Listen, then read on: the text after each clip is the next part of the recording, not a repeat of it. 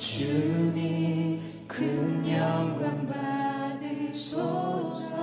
홀로 찬양 받으소서. 주님 홀로 찬양 받으소서. 모든 이름 위에 뛰어난 그 이름, 온 땅과 하늘이 다 찬양해. 겸손하게 우리 무릎 꿇고 주 이름 앞에 영광 돌리세. 모두 절하세. 독생자 주 예수 주님께 찬양 드리리. 모든 영광과 존귀와 능력 받으소서. 주님 받으소서. 모든 영광과 존귀와 능력 주님 받으소서. 주님 받으소서. 그리스도 살아계신 하나님. 우리 처음부터 찬양하겠습니다. 주님 큰 영광 받으소서. 주님 큰 영광 받으소서. 홀로 찬양 받으소서. 홀로 찬양 받으소서. 모든 이름 위에 뛰어난 그 이름, 아멘. 온 땅과 하늘이 다 찬양해. 겸손하게 우리 무릎 꿇고 주 이름 앞에 영광 돌리세. 주 이름 앞에 영광 돌리세. 모두 절하세. 모두 절하세. 독생자 예수 주님께 찬양 드리리. 모든 영광과 존귀와 능력 받으소서. 받으소서. 주님 받으소서. 모든 영광과 존귀와 능력 받으소서. 받으소서. 다시 한번 영광과 존귀와 능력 받으소서.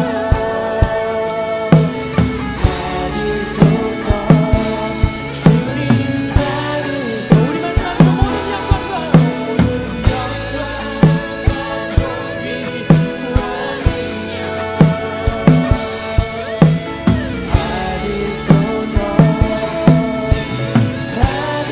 받으소서. 그리스도 주님 살아계신 하나님. 할렐루야. 오늘도 우리 주님과 동행하는 승리의 날 되시기를 축원합니다. 우리 다 함께 주기도문으로 나라살리기 일천번제 163일째 새벽기도 또 온라인 예배 시작하겠습니다. 하늘에 계신 우리 아버지여, 이름이 거룩히 여김을 받으시오며 나라의 임하옵시며 뜻이 하늘에서 이룬 것 같이 땅에서도 이루어지이다. 오늘날 우리에게 일용할 양식을 주옵시고 우리가 우리에게 죄 지은 자를 사하여 준 것 같이 우리 죄를 사하여 주옵시고 우리를 시험에 들게 하지 마옵시고 다만 악에서 구하옵소서. 대개 나라와 권세와 영광이 아버지께 영원히 있사옵나이다. 아멘. 자, 오늘은 우리 로마서 4장 16절 17절 두 기절만 읽겠습니다. 이 로마서 4장 오늘은 전체가 다 끝날 텐데 25절까지 우선 4장 16절 17절을 합독을 하겠습니다. 로마서 4장 16절 시작. 그러므로 후사가 되는 이것이 은혜에 속하기 위하여 믿음으로 되나니 이는 그 약속을 그 모든 후손에게 굳게 하려 하심이라. 율법에 속한 자에게뿐 아니라 아브라함의 믿음에 속한 자에게도니 아브라함은 하나님 앞에서 우리 모든 사람의 조상이라. 17절 기록된 바 내가 너를 많은 민족의 조상으로 세웠다 하심과 같으니 그의 믿은 바 하나님은 죽은 자를 살리시며 없는 것을 있는 것 같이 부르시는 이시니라. 아멘. 할렐루야. 오늘 이 말씀으로 또 함께 은혜 받는 시간 되기를 바랍니다. 여기서 오늘 제일 중요한 이 키포인트 그 메시지가 있습니다. 귀질이 17절인데 기록된 바 내가 너를 많은 민족의 조상으로 세웠다. 누구를? 아브라함이죠. 예. 그리고 그의 믿은 바 아브라함이 믿은 바 하나님은 죽은 자를 살리시며 없는 것을 있는 것 같이 부르시는 이시니라. 이겁니다. 예. 그 아브라함이 믿는 하나님을 우리가 믿어야 구원받고 아브라함과 동일한 믿음을 갖고 또 아브라함이 우리 믿음의 조상 되는 그 출애굽 속에 들어갈 수 있다. 아브라함은 믿음의 조상이다. 아브라함의 믿음 없이는 천국 갈 수 없다 이 말입니다. 믿음의 조상이라니까. 그런데 우리가 이 로마서를 쓰면서 왜 이 사도 바울이 이 아브라함에 대한 얘기 4장에 들어서면서 집중적으로 나오느냐, 그 배경을 좀 설명을 하겠습니다. 그 전까지는 이 로마서를 쓰면서 인간들이 얼마나 흉악한지, 너희들은 너희들이 생각하는 것보다 훨씬 더 악한 존재다. 그저 죄인이 아니라 너희들은 완전 먹장 같은 죄를 많이 지었습니다. 아니라 너희들은 완전히 죄악의 덩어리다. 이 바울이 자기 자신에게 절망해 봤거든요. 이 바울은요, 도덕적으로는요, 나 같은 사람 나와봐라 그래. 율법으로는 흠이 없다. 나는 왕손이다. 난 랍비 중에 랍비고 베냐민 지파야. 바리새인 중에 바리새인. 자, 바리새인도 율법을 지켜서 구원을 하는 그런 사람들의 부류 중에도 나는 바리새인이라. 자기는요, 도덕적으로는 최고라는 거예요. 지금까지 그렇게 살았고, 그런데 그 교만이 예수님 만나면서 무너져 버린 거예요. 근데 내가 나 자신이 정말 율법으로는 흠이 없다 했는데 하나님의 그 법 아래, 율법 아래 진짜 하나님의 비달이 들어가 보니까 나는 완전히 벌레맛도 못한 죄인이다. 정말 흉악한 죄인이다. 근데 너희들은 나보다도 도덕적으로 못한 너희들이 그렇게 절망을 하지 않는구나. 바로 이겁니다. 자기 자신에게 처절하게 절망하는 자에게 하나님이 그 십자가 준비한 너희가 얼마나 귀한 것인지를 이 바울이 깨달은 것을 이 로마에 전하는데, 로마 교인들이 이 말씀을 듣고 완전히 그냥 통곡이 터졌을 거예요. 무너지면서 성령의 역사가 일어나는 거예요. 여러분, 한국의 평양 장대형교회 1907년에 일어났던 그 대부흥은요, 은사의 부흥이 아닙니다. 뭐 그 방언하고 예언하고 환상 진도 이런 거 없어요. 그 부흥은 길선주 목사님의 회개와 함께 내가 죄인입니다. 내가 도둑놈입니다. 선교사가 내게 맡겨놓은 그 돈을 내가 도둑질했습니다. 펑펑 울면서 나도 죄인입니다. 나도 죄인입니다. 하디 선교사가 보니 지옥의 뚜껑을 열어놓은 것 같더래요. 그 고운 옷을 입고 앉아있는 모든 성도들이 나도 죄인이다 막 통곡을 하는데 일주일 동안 부흥회가 연장이 됐습니다. 그리고 그것은 회개의 연장입니다. 그러면서 이 한국에 성령의 불이 떨어진 거예요. 기독교 100년에 1000만 명이 육박하는 이 기독교 역사의 최고의 부흥의 역사가, 순수한 부흥의 역사가 회개의 역사가. 여러분, 사도행전 2장에 성령이 임했을 때 3000명이 어떻게 해요? 어찌할 거가 터져 나오잖아요. 그게 터져 나와야 되는 거예요. 내 의와 내 선행으로는, 나는 내 공로로는 절대로 구원받을 수 없다. 내가 이렇게 흉악한 존재라니. 그 예수님이 나 때문에 십자가에 돌아가셨다. 베드로가 전할 때 어찌할 거가 터져 나오는. 그럴 때 너희가 회개하여 예수를 주로 믿으라. 죄사함을 받으라. 세례를 받으라. 지금 성령을 선물로 받을 것이다. 이 메시지가 나오는 거예요. 죄사함 전에 어찌할 거가 터져 나오는, 그게 바로 로마서 1장부터 3장까지 이 사도 바울의 메시지가 막 선포되면서 의인은 없는 날이 아무도 없다. 모든 사람이 하나님의 영광에서 떠났다. 이 선포가 떨어지는데 그 앞에서 절망하는 거예요.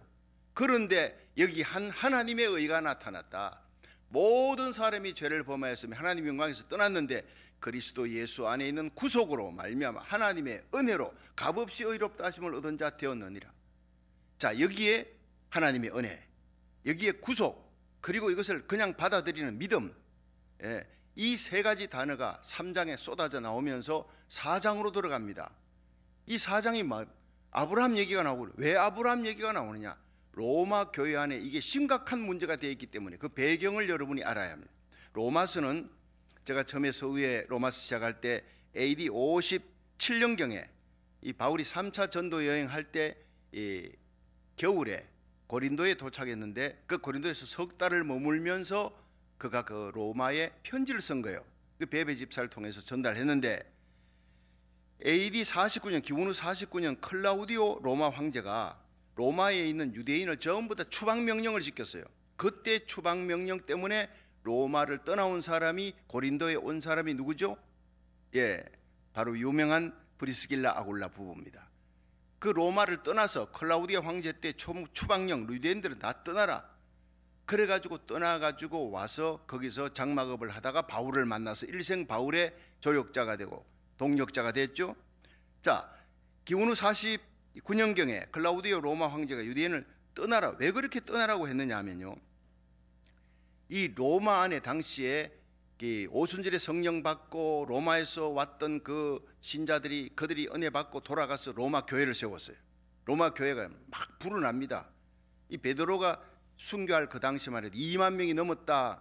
그러니까 요세푸스 역사가 기록하는데 그보다 훨씬 더 많았을 거예요. 그런데 그들과 이 유대인들과 유대적 크리스찬들하고 사이에서 싸움이 붙은 거예요. 같은 유대인인데 너희들이 십자가에 달린 예수 그리스도를 구주로 믿느냐? 유대인들이 막 그냥 그들을 갖다가 테러하고, 지금도 그래요. 메시아닉 주라, 예수 믿는 유대인이 메시아닉 주라 그러는데, 그들을 지금 있는 정통 유대인들은 얼마나 미워하는지 몰라. 이방인보다 더 미워하는 거예요. 자, 그러니 이런 싸움들이 계속 로마 곳곳에서 일어나기 때문에 이 유대인들 미운 거예요, 클라우디오 황제가. 그러나 유대인들은 금융업을 잡고 있고 장사에는 귀재 천재들입니다. 고민하다가 그래도 이 안정을 위해 곳곳에 이 유대인들하고 유대적 크리스찬들 계속 갈등이 일어나는, 주로 유대인들이 공격을 하니까, 그래서 그들을 추방 명령을 내려버린 거예요. 그 이유가. 자, 그렇다가 5년이 지나서 기원후 54년경에 네로 황제가 등극을 합니다. 클라우디오 황제가 죽고, 그러면서 이 유대인들이 참 장사는 잘하고 이 모든 경제를 회복시키는데 도움이 되겠다 해서 유대인들 다시 복귀 명령을 내려서 유대인들이 다시 돌아옵니다. 자, 돌아오면서 로마 교회 안에 유대인들이, 유대적 크리스찬들 그리고 헬라적 크리스찬들, 이 사람들이 섞이는 거예요. 그런데 로마인이지만 그 문화는 헬라 문화입니다. 그래서 바울이 이것은 유대인에게, 첫째는 유대인에게 또 헬라인에게로다, 이런 얘기가 자꾸 나오는 것은 유대인과 이방인들이 함께 섞여 있는 로마 교회 안에 갈등이 없어지기를 원하는 거예요. 그것도 왜냐하면요, 예수 그리스도를 구주로 믿음으로 구원받는다, 하나님의 준비한 의다, 인간의 선행 이런 거 내세우지 말라. 그런데 유대적 크리스찬들이 예수 믿고 난 다음에 그래도 구약의 율법은 지켜야지요. 예수님도 할례 받았지 않습니까? 어릴 때부터 예수님 율법을 다 지켰고 예수님 율법의 완성인데, 그렇게 설득하면서 할례도 받게 하고, 그리고 또 선행도 하고, 예수를 믿고 구원받지만 거기에다가 선행도 해야 되지요, 예수 믿는 사람들이. 그리고 할례도 받고 또 율법도 지키고, 얼마나 귀한 겁니다. 이걸 유대적 크리스찬들이 자꾸 요구를 하니까 여기에 헬라적 크리스찬들이 고민을 하는 거예요. 그 갈등이 교회 안에 생긴 거예요, 로마 교회. 그래서 사도 바울이 복음과 함께 이 문제를 해결하기 위해서 4장을 집중적으로 아브라함, 그래 유대인들 너희들을 그렇게 귀히 여기는 아브라함 한번 보자. 율법으로 구원받았냐? 아니다. 할례로 구원받았냐? 아니다. 아브라함이 선행으로 구원받았느냐? 아니다. 이 얘기를 집중하고 있는 것이 바로 4장입니다. 이해하시겠죠? 4장 1절부터 8절까지가 행위로, 선행으로 절대 구원받지 못한다. 그리고 4장 9절부터 12절까지는 할례를 통해서 절대 구원받지 못한다. 4장 13절부터 17절까지 율법을 지킨다고 절대 구원받는 것이 아니다. 율법은 그냥 거울이요 청진기를 따릅니다. 우리의 구원은 십자가 보혈, 하나님의 준비한 의밖에 없다. 거기다가 뭘 덧붙이거나 빼거나 하면 저주를 받는 것이다. 이걸 강력하게 선포하는 순수한 복음이 바로 바울에 의해서 선포되는 것입니다. 자, 그래서 이 바울이 두 사람의 예를 듭니다. 너 유대인들이 그렇게 좋아하고 귀히 여기는 아브라함 그리고 다윗. 이 아브라함하고 다윗 하면 그 사람도 껍복 죽습니다. 아브라함, 다윗 두 사람이 구원을 얻었는데 선행으로 얻었느냐? 아니다. 그들은 믿음으로 얻은 것이다. 할례로 얻은 것 아니다. 율법으로 얻은 것이 아니다 하면서 이렇게 말씀을 선포해 나가는 것이 바로 오늘 이 4장인데, 어제 4장 1절부터 이제 우리 3절까지 쭉 말씀을 전했는데 4절 한번 보세요. 자, 4장 4절 시작. 일하는 자에게는 그 삭슬 은혜로 여기지 아니하고 빚으로 여기거니와 일을 아니할지라도 경건치 아니한 자를 의롭다 하시는 이를 믿는 자에게는 그의 믿음을 의로 여기시나니. 이게 중요한 거예요. 자, 여러분, 여기에서 일을 하지 아니한 사람, 일을 한 자는 그 삭슬 은혜로 여긴다. 여기지 아니자. 이 표현이 굉장히 어려운 표현이에요. 자, 여러분, 일한다 이게 뭡니까? 그거 막노동한다 이게 아니고 선행. 내가 선행으로 구원받겠다고 열심히 일을 했습니다. 근데 일을 했는 사람은 그 삭슬, 일하는 자에게 받는 혹은 내가 당연히 받아야 될 대가다. 그러니까 은혜로 여기지 않는 거예요. 감격이 없어요. 그렇죠? 내가 일했는데 일한 만큼 오늘 하루 일당 200불 받았어. 아이고 너무 감격하고 막 눈물 흘리고 이런 거 없어요. 당연히 일 안 주면은 그 데모가 일어나는 거예요. 그러니까 내가 일 열심히 선행을 해서 하나님 앞에 구원받았다. 천국 가면 감격이 있어요, 없어요? 없다는 거예요. 예. 그 삭슬 은혜로 여기지 아니하고 빚으로 여기거니와 라는 말이, 이 빚이 뭐냐면요, 오파일레마라는 말인데, 오파일레마가 보상으로 여긴다 이 말이에요. 그러니까 이게요, 히브리어로 마쏴라는 건데, 이것은 채권자가 권리를 주장하는, 채권자가 내가 당신 내한테 빚졌잖아. 그러니까 빚 갚아. 그 내가 일했으면 일했는 거 내한테 보상을 줘. 그러니까 하나님이 하나님한테 열심히 선행해놓고, 하나님 내 이만큼 선행했으니까 내한테 보상으로 천국 영생 내가 내한테 줘야 되지 않습니까? 그렇게 주장을 하는 사람이 돼버리는 거예요. 이해하시겠죠? 그러니까 일하는 자에게는 삭슬, 자기가 한 대가를 은혜로 여기지 아니하고 빚으로 보상으로 여기거니와, 이 빚을 갖다가 해석을 못하면요, 이 규절이 이해가 전혀 안 되지는 거예요. 굉장히 어려운 규절이에요. 이제 이해되시겠죠? 예, 일하는 자에게 내가 열심히 했으니까 대가를 달라. 은혜가 아니다. 그리고 빚으로 여기거니와, 안 주면은 내한테 보상을 요구하는 거예요. 내한테 나를 보상하라. 채권자가 권리 주장하듯이. 그래서 이걸 내가 해석을 해봤어요. 이걸 우리말로. 선행한 자는 구원을 은혜로 여기지 아니하고 마땅히 받아야 할 보상으로 여기거니와 라는 말이 로마서 4장 4절이다. 제가 번역 잘했죠? 예, 제가 생각해도 잘했는 것 같아요. 이렇게 그대로 번역하면 그럼 이해가 쉽잖아요. 그러니까 행위, 선행을 주장하는 공로주의가 얼마나 위험하냐. 하나님 앞에 보상을 요구하는 거예요. 주장을 하는 거예요. 이거 얼마나 하나님께서 교만한 인간이야. 하나님께서 천국문을 딱 닫아놓고 밀어내버리는 거예요. 은혜가 없어. 여러분, 천국은요, 하나님의 의, 십자가의 준비한 의, 그것에 감격하는 자들, 뜨거운 감격이 있는 자들이 들어가는 곳이 천국인 줄로 믿으시길 바랍니다. 그래서 다윗이 고백하는 것이 4장 5절부터 나오고요. 5절. 자, 시작. 일을 아니할지라도 경건치 아니한 자를 의롭다 하시는 이를 믿는 자에게는 그의 믿음을 의로 여기시나니, 일한 것이 없이 하나님께 의로 여기심을 받는 사람의 행복에 대하여 다윗의 말한 바 불법 7절이에요. 그 불법을 사하심을 받고 그 죄를 가리우심을 받는 자는 복이 있고 주께서 그 죄를 인정치 아니하실 사람은 복이 있도다 함과 같으니라. 자, 여기에 이 다윗의 고백은요, 일을 아니했는데, 내가 선행을 하지도 않았는데, 경건치도 아니했는데 하나님이 나를 의롭다고 그렇게 불러줘.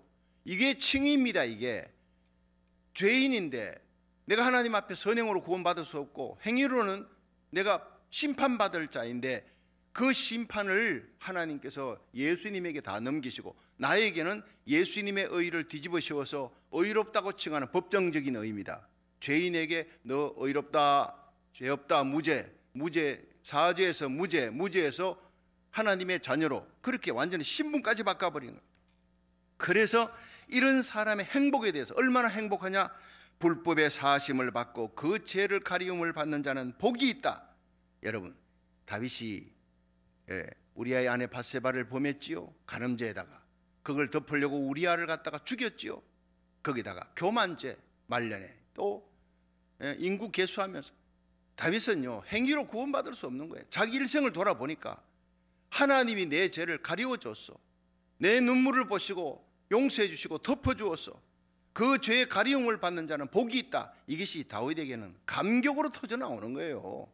다윗이 행위로 구원받은 거 아니다. 그걸 고백하는. 저는 어릴 때부터 우리 아버지가 예배, 가정 예배 드릴 때마다 이 로마서 4장 이 7절 불법의 사심을 받고 죄의 가리움을 받는 자는 복이 있도다. 이걸 얘기를 하시는 거예요. 지금 돌이켜보니 우리 아버지 참 이 복음의 진수를 깨달으신 분이에요. 여러분, 탕자의 비유 있죠. 누가복음 15장. 탕자가 아버지 집에 있을 때는 자기 의를 드러냅니다. 아버지 나에게 주세요.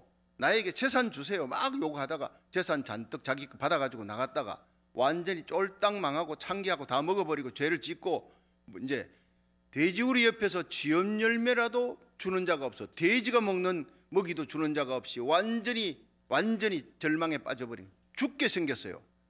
그때 내가 여기서 줄여 죽는구나. 여기 이것이 우리가 터져 나와야 돼요. 나는 이 자리에 있다가 난 죽겠구나. 이제 난 저주받았어. 그러나 아버지 집이 생각나는 거예요. 아버지 집에는 품꾼도 나보다 낫다. 일꾼도. 거기는 풍성한 것이 많은데 나는 여기서 아버지 떠나서 여기 와서 줄여 죽는구나.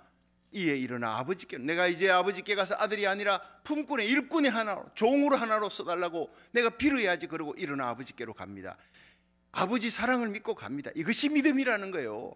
그렇게 해서 갔을 때 아버지가 어떻게 해요? 야 이놈아, 나갈 때는 언제고 이제 거짓골이 돼서 돌아와서 먹고 살겠다. 이게 아니었어요. 아들이 멀리서 오는데 상거가 아직도 멀어요.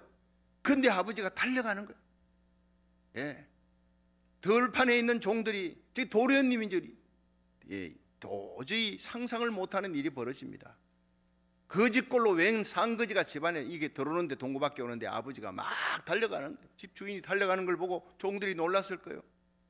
그 아들을 끌어안는데 아버지, 나는 아버지 아들이 아니에요. 죽게 생겼어요. 그래서 아버지, 내가 부끄러움을 무릅쓰고 아버지 앞에 왔습니다. 살려주세요. 품꾼 하나로 써달라고. 부끄러움을 무릅쓰고 나가는 것이, 아버지 사랑을 믿고 나가는 것이 바로 믿음인 줄로 믿으시길 바랍니다. 우리의 죄악으로는요, 우리는 부끄럽고 수치당할 영원한, 수치 정도가 아니라 영원한 저주받을, 심판받을 죄값으로 지옥 갈 인생이라 어찌할 거가 터져 나와야 돼. 그러나 그렇게 죽어버리면 아버지가 얼마나 슬프겠어요. 그러나 아버지 사랑 믿고 종으로는 받아줄 것이다 믿고 갔는데, 아들아 입을 맞추고 and kissed him very much. 입을 맞추고 또 맞추면서 말하지 말라. 네가 나에게 돌아온 것이 나의 기쁨이다. 그러면서 이 아들을 위해 좋은 송아지를 잡아라, 좋은 옷을 입혀라, 신발을 신겨라, 가락지를 끼워라, 온갖 좋은 은사를 주고 아들의 지위 회복시켜주는 거예요. 종은 무슨 종, 너는 여전히 내 아들이다. 자, 그때부터 살아가는 이 탕자의 삶이 어떤 삶이겠습니까? 불평했겠어요? 전혀 할 수가 없죠. 그저 감격. 죽을 때까지 아버지를 잘 모시는 효자가 됐을 겁니다. 이것이 우리 예수 믿는 자의 모습이어야 될 줄로 믿으시길 바랍니다. 죽게 된 우리를 십자가 하나님이 준비한 의를 그대로 받아들이고 아버지 집에 와서 신앙생활 하는데, 내가 누군데 내세우면 안 되는 공로주의가 되면 제일 위험한 거예요. 제가 어제 그랬잖아요. 모든 죄를 하나님이 손가락으로 다스리되 공로주의, 교만, 하나님이 두 팔 걷어붙이고 그 사람을 완전히 멸하려고 작정하는, 하나님이 제일 무서워, 제일 미워하는 게 바로 교만. 우리가 일생 제일 두려워하는 게 바로 예수 믿고 공로주의, 선행주의, 교만주의, 이것에 빠질까 두려워해야 돼요. 여러분, 집안에 있는 탕자가 누굽니까?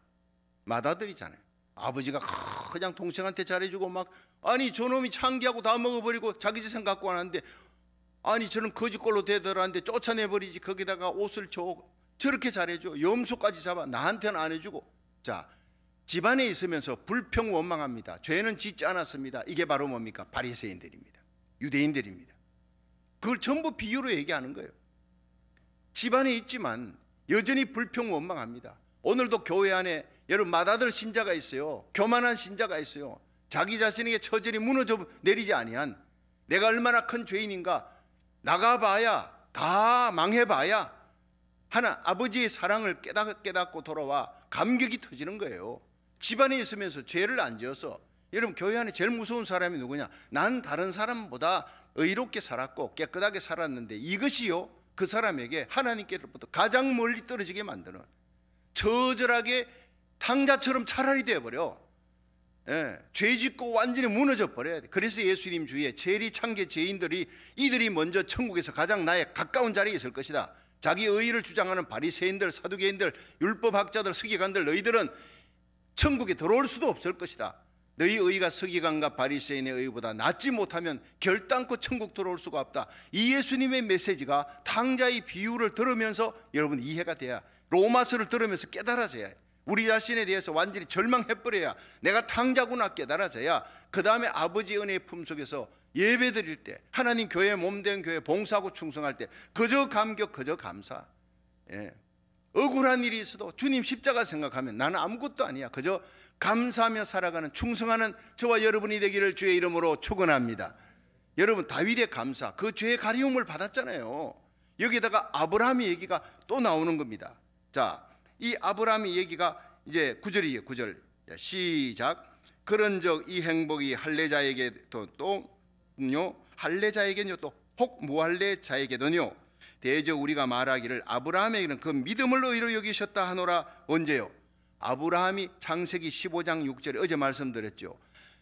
85세 75세 갈대아우로 떠났는데 가나안 땅에 와가지고 이미 10년 지나서 85세가 됐는데 아들이 없는 거예요. 절망하는 거예요. 그런데 하나님께서 나타나셔서 나는 너의 방패다 아브라함은 날 믿으라니까 삐져버렸어요. 하나님 10년 지났는데 뭐 하늘의 별 같고 땅의 모래 같은 자식 주겠다는데 한 명 자식도 지금 없어요 내한테는. 그리고 내 아내는 벌써 늙어가고 아기 생산할 능력도 지금 없어지고 이러는데 하나님 내한테 뭐 약속했는 건 뭐 이룬 건 뭐가 있습니까? 그래 하나님 난 이제 털렸고 요 다메섹 엘리에셀 이 청직 이 사람에게 내가 물려줄 거예요. 내 종 중에 하나를. 나중에 또 이스마엘 낳잖아요. 이 불하나님 믿지 못하고 하갈의 몸에서 이스라엘 하는데 하나님 이스마엘이나 잘 되기 원합니다. 자꾸 이렇게 의심하는 아브라함이 의심 많이 했습니다. 그리고 자기를 보고 자기 부인을 보니까 나중에는 90세가 넘어가는데 뭐 경수가 다 끊어졌는데 또 이제 하나님께서 천사를 보내가지고 야 너가 기한이 차니까 아들을 줄 것이다. 아브라함도 웃었고 사라도 웃었고 그들이 의심했지요. 못 믿었지요. 그런데 성경은요 그들의 믿음이 약해지지 아니하고 이렇게 얘기를 하고 있는 거예요. 난 이 기절 때문에요 참 고민 많이 했습니다. 분명히 그들은 웃었고 아이고 이 내 몸을 보니 나와 내 아내가 어떻게 아이를 가질 수 있는 몸이냐 속으로 웃었다고요. 그들이 하나님을 못 믿었다고요. 의심하는 정도가 아니었다고. 그런데 하나님께서 그들이 믿음이 약해지지 아니했다 이렇게 표현하는 것은 하나님이 그들이 의심할 때마다 찾아왔더라고요. 성경을 보니까 힘들고 어렵고 의심할 때마다 아니다 네 몸에서 다메섹 엘리에셀 아니야 이스마엘 아니야 이 사라의 몸에서 아브라함아 너의 씨를 통해서 사라의 몸에서 나는 아들이라야 참 이스라엘이다. 하늘나라 유업을 받게 될 것이다. 할례 아니야. 할례 받은 자 구원 못 받는 거야. 율법으로 아니다. 믿음으로 구원받는 것이다. 이걸 설명하기 위해서 아브라함아 이리 나와봐 나와봐. 이렇게 장막 밖에 나 하늘의 별들이 총총 떠 있는데 그 수억의 별들 놓고 네 자손이 하늘의 별같이 되리라 하니까 그래요. 저 하늘의 별을 만드신 전능자가 나에게 말씀하시면 나는 그걸 믿겠습니다 하고 아브라함이 믿으니 여호와가 이를 그의 의로 여기셨더라 이렇게 얘기합니다. 창세기 15장 6절이 굉장히 중요합니다. 그것하고 오늘 이 로마서 4장의 말씀이 바로 연결되면서 이게 퍼즐 게임이 맞춰지는 거예요. 자 보세요. 할례는 아브라함이 이제 믿음으로 의롭다함을 받았다. 창세기 15장 6절. 그 이후로부터 14년 후에 할례 받지요. 율법은 그 창세기 15장 6절 믿음으로 의롭다함을 받았다. 아브라함이 그로부터 430년 후에 애굽 땅에 갔다가 돌아와 출애굽해 가지고 시내 산에서 호렙산에서 거기서 모세를 통해서 하는 율법을 준 거예요. 그러니까 한참 후에 일어난 믿음으로 의롭다함을 받고 난 한참 후의 일이에요. 그러니까 이 믿음으로 의롭다함을 받았다. 행위로 구원받느냐? 안 된다는 거예요. 바로에게 가면서 바로에게 자기 부인 바락과 아비멜렉, 그랄 왕 아비멜렉에게 20장에 또 한 번 팔아먹고, 창세기 16장 하가를 통해서 이스마엘 낳고, 이 모든 것들은 불신앙 불순종 행위로 구원받을 수 있는 게 아브라함이 아니라는 거예요. 어제 집중적으로 설명했죠. 자, 그러니까 이것을 통해서 너희들 봐라, 아브라함 그들이 행위로 구원받느냐? No. 다윗 행위로 구원받느냐? 아니다. 그들은 선행으로 율법으로 할례로 구원받을 수 없다는 것을 알았던 사람. 그런데 너희들이 아브라함의 후손이라 하면서 뭔 선행으로 구원받겠다, 그리고 할례로 구원받겠다, 거기다가 로마 교회 안에서 너희들이 들어가지고 율법을 지켜라, 할례를 해야 된다, 이게 뭔 얘기냐? 그러면서 공격하면서 오직 하나님이 준비한 십자가 의밖에 없느니라. 할렐루야. 이것이 오늘 4장의 얘기입니다. 자, 그러면서 로마서 4장 16절 한번 보세요. 16절. 여러분 나머지는 쭉 읽어보시면 다 알아요. 9절부터 15절까지 읽어보시면 다 할례로 구원받는 것이 아니다, 이 얘기를 지금 하는 거예요. 자, 16절 보세요. 시작. 그러므로 후사가 되는 이것이 은혜에 속하기 위하여 믿음으로 되나니 이는 그 약속을 그 모든 후손에게 굳게 하려 하심이라. 율법에 속한 자에게 뿐 아니라 아브라함의 믿음에 속한 자에게도니 아브라함은 하나님 앞에서 우리 모든 사람의 조상이라. 자, 이게요, 이 번역이 어렵게 써놨어요. 번역이, 로마서는 번역을 어렵게 했는데 지금 제가 처음부터 쉽게 설명을 하니까 여러분들이 얼마나 재밌습니까? 로마서가. 이 16절도 마찬가지. 그러므로 후사가 되는 이것이 은혜에 속하기 위해. 이게 뭔 얘기냐? 이 후사라는 말이요, 약속의 땅, 가나안 땅, 이것을 유업으로 받는 것을 후사라 그럽니다. 아브라함도 그 후사가 되고 아브라함의 후손이라는 너희들도 그 후사가 되어 약속의 땅을 유업으로 받을 수 있느냐? 그것은 아브라함의 믿음을 가지고 있어야 된다. 아브라함이 믿음으로 의롭다함을 받고 믿음으로 약속의 땅을 유업으로 받는 후사가 되었는데, 너희들도 아브라함의 후손이라면 아브라함의 믿음을 가져야 돼. 아브라함의 후손이라고 할례 받았다, 율법 지켰다, 유대인으로 태어났다, 그래서 구원받는 거 아니야, 이 얘기를 하고 있는 겁니다. 자, 그러면서 17절 보세요. 아브라함 믿음 어떤 믿음이냐? 17절 시작. 기록된 바 내가 너를 많은 민족의 조상으로 세웠다 하심과 같으니 그의 믿은 바 하나님, 아브라함의 믿은 하나님, 그것은 하나님은 어떤 하나님을 믿었느냐? 죽은 자를 살리시며 없는 것을 있는 것 같이 부르시는 이시니라. 아멘. 여기에서요, 뷰포인트, 핵심 단어가 바로 이 17절 4장에는요 17절이 제일 중요한, 아브라함이 믿음으로 구원받았는데 아브라함의 믿음을 너희들도 가지지 못하면 너희들은 구원 못 받는다, 이 얘기예요. 근데 아브라함의 믿음이 뭐냐? 첫째, 바랄 수 없는 것을 바랐다. 둘째, 믿을 수 없을 때 믿었다. 죽은 자를 살리시는 하나님이다, 이것을 아브라함이 믿었다는 거예요. 자, 여러분 여기에서 그 뒤에 보면요 18절 한번 보세요. 아브라함이 바랄 수 없는 중에 바라고 믿었으니 이는 내 후손이 이같으리라 하신 말씀대로 많은 민족의 조상이 되게 하려 하심이니라. 그 예가 19절에 백세가 그가 백세나 되어 자기 몸에 죽은 것 같음과 사라의 태에 죽은 것 같음을 알고도 믿음이 약하여지지 아니하고 믿음이 없어 하나님의 약속을 의심치 않고 믿음에 견고하여 져서 하나님께 영광을 돌리며 약속하신 그것을 또한 능히 이루실 줄을 확신하였으니 그러므로 이것을 저에게 의로 여기셨느니라. 아멘. 여러분 여기에서 18절부터 22절까지, 요 18절부터 22절까지가 아브라함의 믿음이 이 믿음이다, 요 믿음을 너희도 가져야 된다, 이 얘기를 하고 있어요. 자, 여러분 이래 한번 보세요. 창세기 15장 6절에 85세 됐을 때 하나님께서 아브라함을 찾아오셔서 아브라함아 장막 밖에가 하늘의 별을 보고 자 너희 후손이 이같으리라. 아브라함이 이것을 이 하나님 여호와를 믿음에, 여러분 뭘 믿었대요? 아브라함이 하늘의 별을 창조하신 하나님, 그리고 하늘의 별같이 내 후손들이 많게 하리. 지금 자식이 없어요. 아무것도 없어, 무자한데. 그런데 너는 딴 생각하지 마라. 다메섹 엘리에셀 생각하지 마. 오직 너의 몸에, 사라의 몸에서 나는 자식이 하늘의 별같이 많을 것이다 라고 하니까 그 말씀하신 전능자 하나님을 믿었다는 거예요. 여러분 그래서 우리가 사도신경 고백이 중요합니다. 시작. 전능하사 천지를 만드신 하나님 아버지를 내가 믿사오며. 여러분 그 믿음이 아브라함의 믿음이에요. 그 믿음이 두 개로 나타나요. 사라의 태가 이미 아기가 날 때는요 아브라함이 99세, 사라가 89세, 그때 잉태한 거예요. 그때 89세. 경수가 다 끊어져서 이거는 여자의 몸으로는 아기 낳을 수가 없는 거예요. 임파서블, 불가능한 거예요. 바랄 수 없는 거예요. 성녀가 됐는데, 그런데 하나님은 죽은 자를 살리시며 없는 것을 있는 것 같게 하시는 사라의 죽은 태, 경수가 끊어져. 그럼에도 불구하고 거기에서 아들을 준다니까 아멘하고 믿었더니 아브라함 100세, 사라 90세, 마침내 아이가 태어났다. 그때까지요, 끝없는 아브라함의 의심이 나옵니다. 그래 결국에는 아멘 해놔놓고 창세기 15장 6절 해놔고 16장에 아무래도 여보 저기 우리 몸은 안 될 것 같아. 내가 아무리 생각해도 나는 경수가 끊어지고 하니까 저기 하갈을 통해서 내 몸 좀 젊잖아. 당신 하갈과 동침해서 아이를 낳으면 우리가 입양하면 되잖아. 이렇게 속닥속닥 하는데 또 넘어가는 거예요, 아브라함이. 예, 그래서 결국 이스마엘을 낳았죠. 여러분 이게 불신앙이잖아요. 하나님이 15장에 그렇게 얘기했는데 16장에 또 꽝 하고 넘어지는 거예요.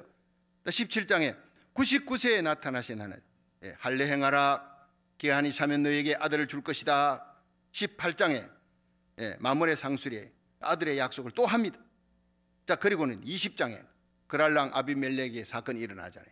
그랄랑 아비멜렉에게 그 이사 가가지고 이민 갔어요. 가뭄이 들어. 자기 아내를 갖다가 줬어요. 누이라 해야 되니까.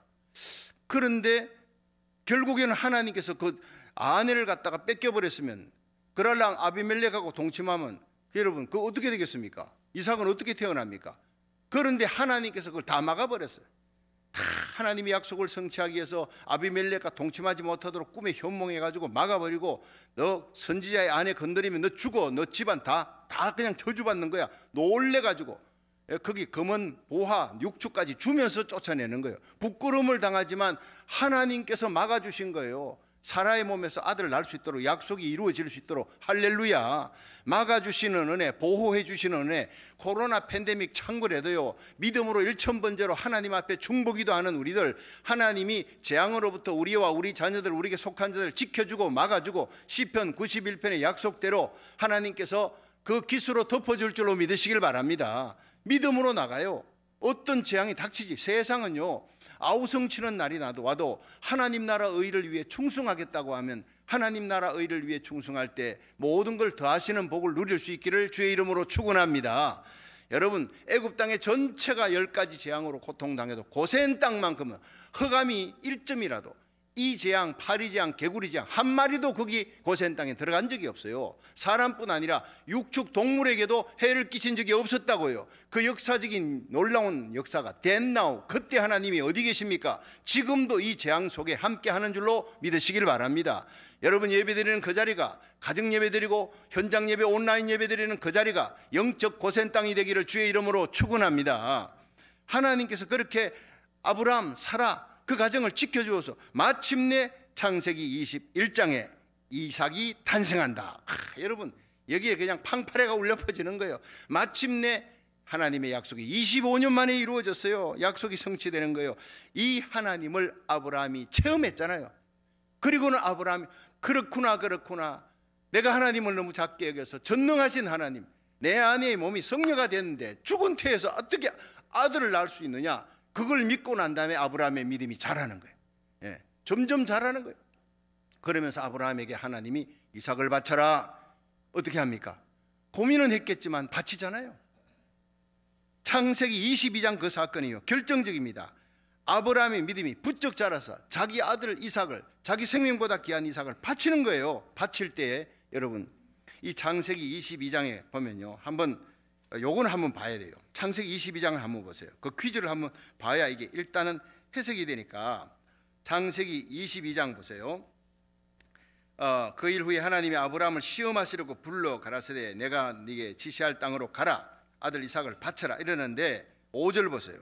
네, 5절 올라가는데 저 멀리 눈을 들어 바라보니 이제 모리아가 보이는 거예요. 창세기 22장 5절 시작. 이에 아브라함이 사환에게 이르되 너희는 나귀와 함께 여기서 기다리라, 내가 아이와 함께 저기 가서 경배하고 너희에게로 돌아오리라 하고, 여기에 히브리어 원문에 보면은요, 여기에 내가 아이와 함께 저기 가서 경배하고 아이와 함께 우리가 너희에게로 돌아오리라 라는 복수를 쓰고 있습니다. 내가 돌아오리라가 아니라 지금 아들을 바치고 그 다음 아이는 죽고 혼자 와야 되는데 내가 아이를 갖다 아이와 함께 가서 모리아산에서 내가 바친다. 너희들 건장한 사환 둘이 올라가서 아이를 잡으려 할 때 이 아브라함 이삭을 죽이려고 번제단에 올려놓고 할 때 옆에 있던 사환들이 말릴 것, 그 말릴 모든 환경을 전부 다 해제시켜 놓고 너희를 여기서 기다려, 방해하지 않도록. 그리고 올라갑니다. 이미 아브라함은 죽이려고 작정한 겁니다. 쇼업하는 게 아닙니다. 그 마음을 하나님이 보신 거예요. 그래서 내가 가서 아이와 함께 경배하고 아이와 함께 돌아오리라. 이것이 부활신앙, 성경에 처음 나오는 부활신앙이라고 신학자들은 얘기합니다. 여러분, 아브라함의 믿음이 어떤 믿음입니까? 두 가지. 사라의 죽은 태에서 하나님이 아들 주신 것을 믿는 거예요. 믿음이 약해질 때마다 하나님이 경고케 하고 찾아오셔서 붙들어 줬어요. 이 믿음이 자라고 그 아들을 딱 주신 걸 보고 와, 하나님 정말 전능자 하나님이네. 그래서 믿음에서 믿음으로, 로마서 1장 17절, 복음에는 하나님의 의가 나타나서 믿음에서 믿음으로 나아가나니 오직 의인은 믿음으로 말미암아 살리라. 우리가 예수 그리스도를 구주로 믿고 그리고 하나님 자녀되어 살아가며 믿음으로 기도했는데 아직 도저히 이루어질 수 없는 사건이 이루어지고 해결됐어요. 죽을 병이 살아났어요. 죽은 문제가 해결돼서 우와, 하나님 전능자네. 점점 믿음이 자라는 거예요. 이 믿음에서 더 큰 믿음으로 나갈 수 있기를 축원합니다. 아브라함의 믿음 약한 믿음이에요. 그런데 그 믿음, 의심하는 믿음, 불신앙 불순종의 믿음이 마침내 모리아산에까지, 창세기 22장에 아들을 바치는 믿음까지 나갔다고요. 여러분, 성경에 어떤 사람도 할 수 없어요. 들림받은 에녹, 그리고 하나님과 동행했던 노아도 이런 사건에 아들을 바치라 할 때 바칠 수 있는 믿음 정도는 안 됐다고요. 그래서 하나님이 아브라함을 그렇게 좋아하시는 거예요. 다윗이 불법을 지었지만 그걸 가리움을 받아서 감격으로 충성하는 거예요. 그래서 너무 감격해서 하나님 앞에 성전 바치겠다고 하니까 사무엘하 7장에 그래 됐다, 내가 성전 바치는 마음만 받으마. 그러면서 나단 선지자를 통해서 너의 후손에서 메시아가 날 것이다. 너의 집이 영원히 경고케 할 것이다. 그의 위가 영원히 경고케 하리라. 이 다윗의 후손에 메시아가 날 것을 약속하고 창세기 22장에 아브라함에게 이삭을 바치려고 할 때 하나님이 됐다, 이제 네 손을 거두어라. 이제 내가 너의 사랑함과 경외함을 내가 받았다. 너의 믿음을 받았다. 그리고는 너의 후손에서 천하만민이 복을 얻는 시드, 너의 후손에서 천하만민이 구원 얻는 메시아가 날 것이다. 이 사건으로 말미암아 아브라함이 복의 근원이 되고 믿음의 조상이 되고 마태복음 1장에 아브라함과 다윗의 자손 예수 그리스도의 세계라 이렇게 나오는 거예요. 성경을 보면 이게 제일 중요한 핵심입니다. 여러분, 에녹과 엘리야, 죽음을 보지 않고 올라간 에녹과 엘리야의 후손 예수 그리스도의 세계라 이렇게 하면 얼마나 영광스럽습니까? 아브라함, 다윗, 여러분 불신앙 불순종 죄를 많이 지은 사람이에요. 그러나 그 죄의 가리움을 받고 오직 믿음, 모리아의 믿음, 그리고 그 사라의 태에서, 죽은 태에서 하나님이 자식을 주신 그것을 바랄 수 없는 중에 바라고 믿었어요. 없는 것을 있는 것 같게 하시는 하나님, 죽은 자를 살리시는 하나님, 이 세 가지 문장을 쓰는데 이 믿음이 아브라함에게 있었다. 그래서 하나님이 아브라함을 구원하고 이 믿음을 가진 모든 유대인들, 이 믿음을 가진 이방인들, 이 믿음을 가진 그리스도인들이라야 구원을 받는다 하는 얘기가 그 뒤에 나오는 거예요. 이것이 오늘 말씀의 핵심입니다. 자, 보십시오. 23절 시작. 저에게 의로 여기셨다 기록된 것은 아브라함만 위한 것이 아니요 의로 여기심을 받을 우리도 위함이니 곧 예수 우리 주를 죽은 자 가운데서 살리신 이를 믿는 자니라. 이 기가 막힌 중요한 이 뷰 포인트가 나오는 거예요. 이게 핵심입니다. 이게 25절, 예수는 우리 범죄함을 위하여 내어줌이 되고 또한 우리를 의롭다 하심을 위하여 살아나셨느니라. 아멘. 이러면서 말씀이 끝나는 거예요. 이게 아브라함에게도냐? 아니라는 거예요. 여러분, 아브라함 선행으로 구원받는 거 아니에요. 아브라함 할례가 아니에요. 율법 아니다. 그럼 뭡니까? 믿음이다. 그 믿음이 뭐냐? 바랄 수 없는 중에 바랐어. 믿을 수 없는 중에 믿었어. 사라의 태 90이 돼 가는데 하나님이 아들 주시는 것을 약해질 때마다 하나님이 그 믿음을 경고해서 어쨌든 믿으니까 하나님이 그 믿음 경고해졌다, 의심치 않고 약해지지 않고 믿음이 견고해졌다라는 표현을 쓰는데 그 20절에 쓰는 이걸 보면 눈물이 납니다. 믿음이 약해질 때마다 하나님이 찾아와서 붙들어주고 세워주고 해놓고는 나중에는 야, 이거 아브라함이 믿음이 좋아서 이런 거야 라고 칭찬은 아브라함에게 해주신 거예요. 우리도 똑같습니다. 허물, 예수 믿고 착한 일 하는 것보다 죄 지은 것 더 많습니다. 그러나 우리가 지은 죄를 예수의 피로 용서해 달라고 회개하면 다 덮어버리고 딜리트, 지워버리고 기억도 아니하시고, 그리고는 우리가 조그마한 선행만, 하나님 몸된 교회를 위해 일천번제, 하나님이 우리의 일천번제를 하나님이 결코 잊지 아니하실 겁니다. 우리의 눈물의 기도를 결코 잊지 않을 겁니다. 많은 사람들이 지금 교회 오기를 꺼려하고 힘들어하고, 그럼 목숨 걸고 나오는 거예요. 현장 예배, 새벽 예배, 온라인 예배 일어나, 저녁 예배 일어나서 하나님 앞에 나라 민족을 위해 기도합니다. 그 눈물의 기도, 저와 여러분의 기도가 히스기야의 기도, 여러분 아브라함의 기도처럼, 다니엘처럼, 그리고 예수님처럼 통곡하는 눈물의 기도, 중보기도, 사무엘 같은 기도, 예레미야 같은 기도로 뜨거운 가슴으로 빚진 자의 마음으로 하나님 앞에 우리 고국을 위해, 미국을 위해, 우리 자녀들 위해, 여러분 우리에게 속한 자를 위해 기도할 때 하나님이 가장 기뻐하는 예배가 될 줄로 믿으시기 바랍니다.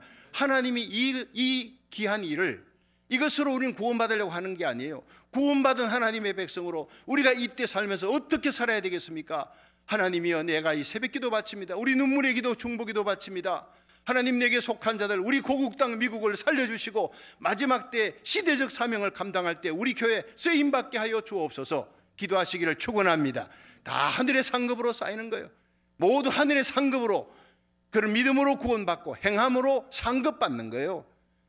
예, 행함으로 구원받는 게 아니에요. 믿음으로 구원받는 거. 한번 따라 합시다. 다시 한번. 믿음으로 구원받고 행함으로 상급받습니다. 그러니까 그 믿음이 뭐냐? 바랄 수 없는 중에 바랐다. 아브라함 사라 사건. 그리고 죽은 자를 살리시는 하나님. 이삭을 바칠 때 아브라함은 이미 바쳤어. 내가 가서 이삭을 바칠 것이다. 그리고 다시 돌아온다. 이삭과 함께 뭐냐? 나는 죽여도 하나님이 살려줄 것이야. 하나님이 약속했던 아들 이삭인데 그 이삭을 하나님이 내가 약속대로 죽여도 하나님은 분명히 살려준다는 그 부활의 믿음을 아브라함이 믿고 이삭을 데리고 사환들은 내려놓고 두라하고 올라가서 칼을 든 거예요. 이것이 바로 부활신앙입니다.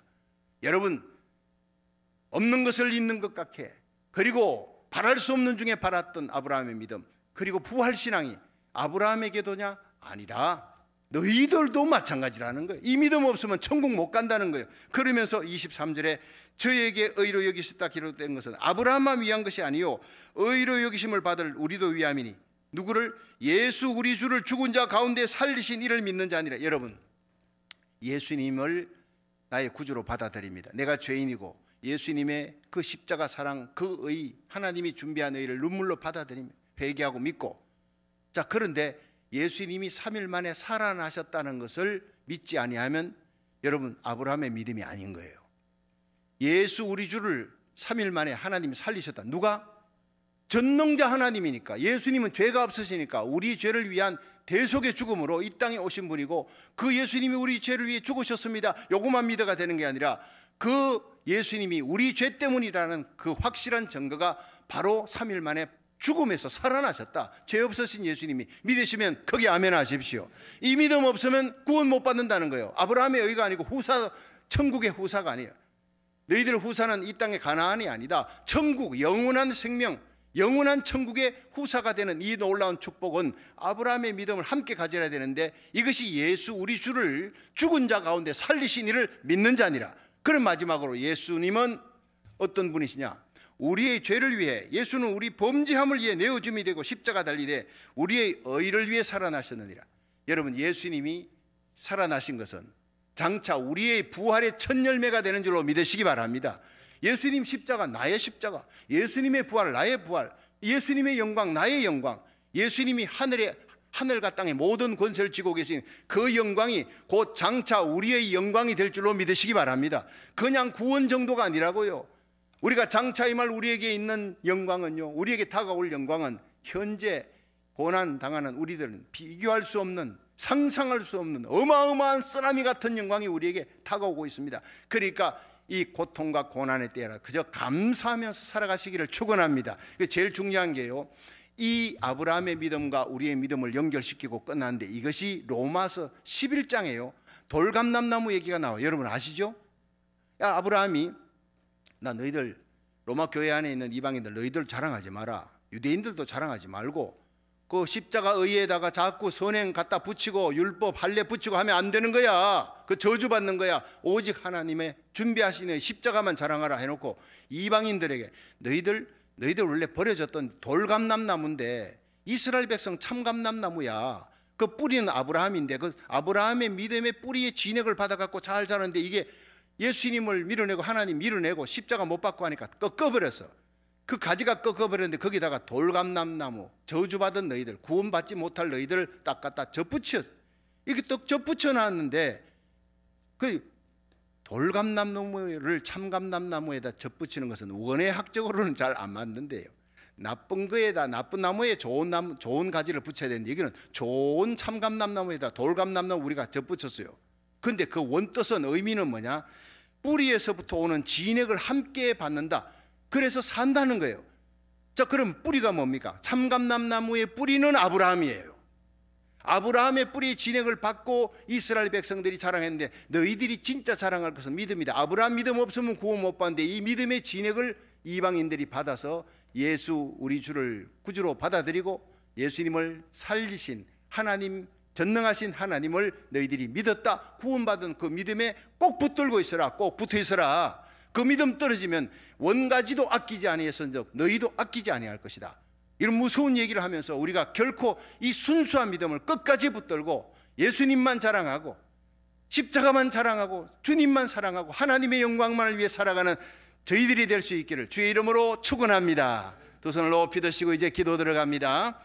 이제는 우리 주 예수 그리스도의 무한하신 은혜와 하나님 아버지 극진하신 사랑과 성령의 감화하심이 예수 그리스도를 구주로 믿고 예수를 죽은 자 가운데 살리신 하나님, 전능하신 하나님을 구주로 고백하면서 영광의 하나님 찬양하며 하나님의 영광만을 위해 살겠습니다. 십자가만 자랑하겠습니다. 예수님만 사랑하겠습니다. 고백하는 우리 성도들 머리 위에 이 아브라함의 믿음과 동일한 믿음을 가진 우리들이 구원받을 뿐 아니라 영광스러운 하늘나라 후사가 되어 이 땅에 사는 동안 주님 오시는 그날까지 마지막 공중지림 들림받는 마지막 나팔 울려 퍼지는 그날까지 하나님이 우리와 우리에게 속한 자들 책임지고 우리 고국과 미국을 책임지고 아버지의 눈물 흘려 기도하는 마지막 시대적 사명, 복음 전하는 사명을 감당할 수 있도록 성령의 불을 내려 주시옵소서. 사명 감당할 수 있도록 성령으로 기름 부어 주옵소서. 기도하는 성도들 머리 위에 영원히 함께 하시기를 축원하옵나이다. 아멘. 다 같이 주여 세 번 부르고 통성 기도합니다. 주여, 주여, 주여.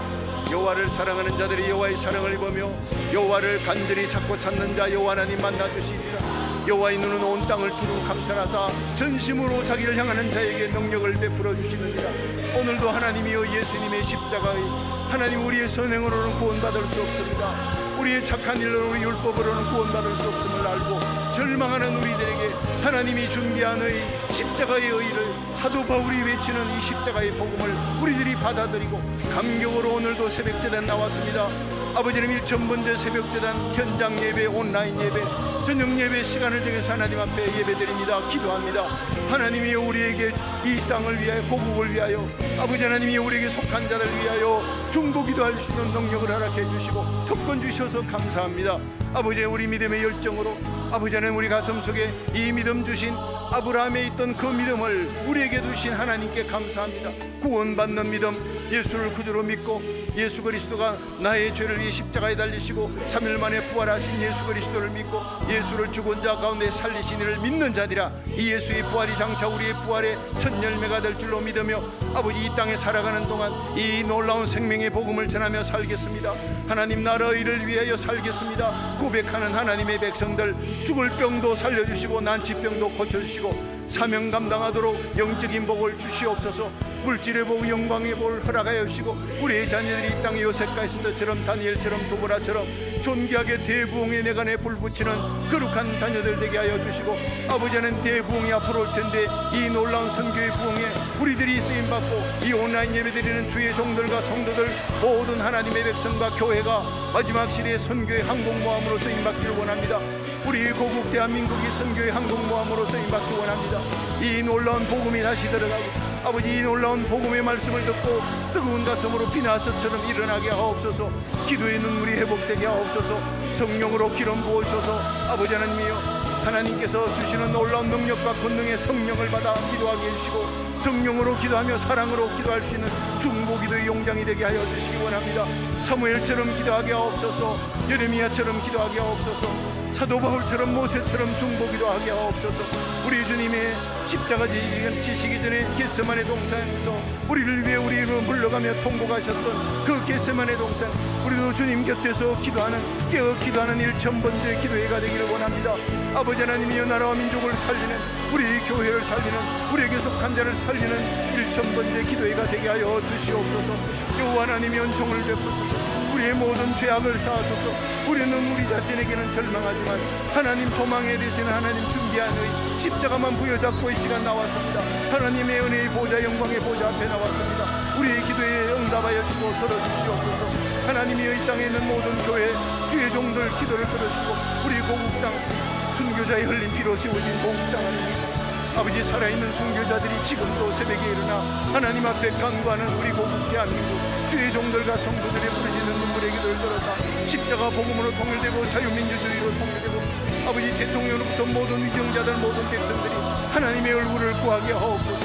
하나님의 영광을 구하여 마지막 선교의 제상 사명 감당하도록 경제가 회복되고 코로나 바이러스가 사라지고 모든 악한 재앙이 사라지게 하옵소서. 주인 삼은 모든 건 내려놓고 내 주 대신 주 앞에 나가 내가 사랑했던 모든 건 내려놓고 주님만 사랑해.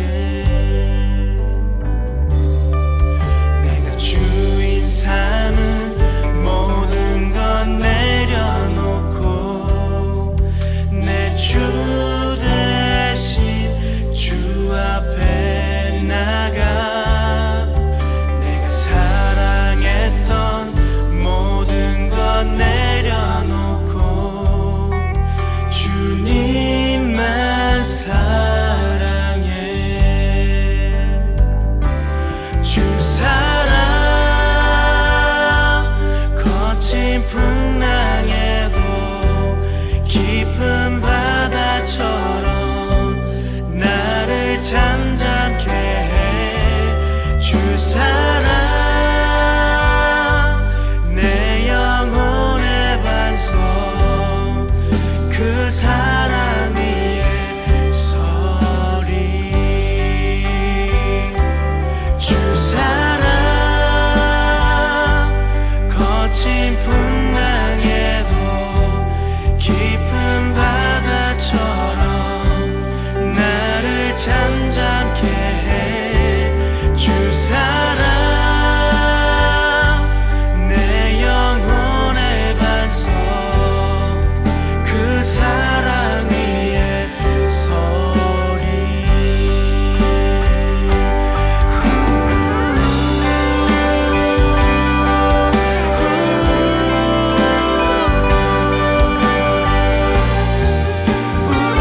주 사랑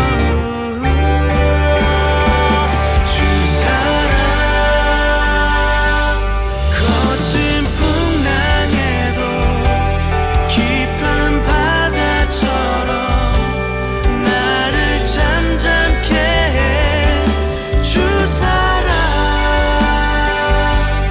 내 영혼의 반석 그 사랑 위에 서리. 주 사랑 풍랑에도 깊은 바다처럼 잠잠케 해.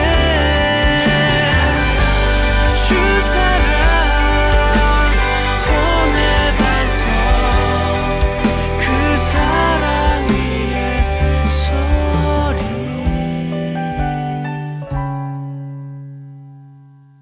그 사랑 위에 서리.